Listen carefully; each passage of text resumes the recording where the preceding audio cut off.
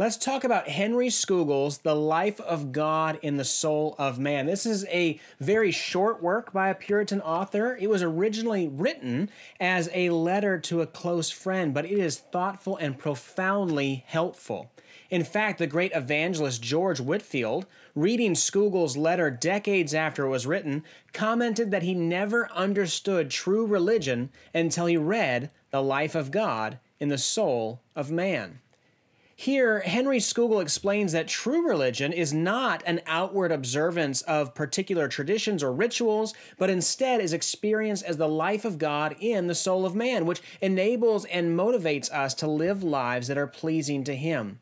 He writes, "I had rather see the real impressions of a godlike nature upon my own soul than have a vision from heaven or an angel sent to tell me that my name was enrolled in the book of life."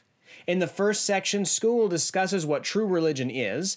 In the second part, he writes on the benefits of having true religion. And in part 3, he touches on the difficulties and duties of the Christian life.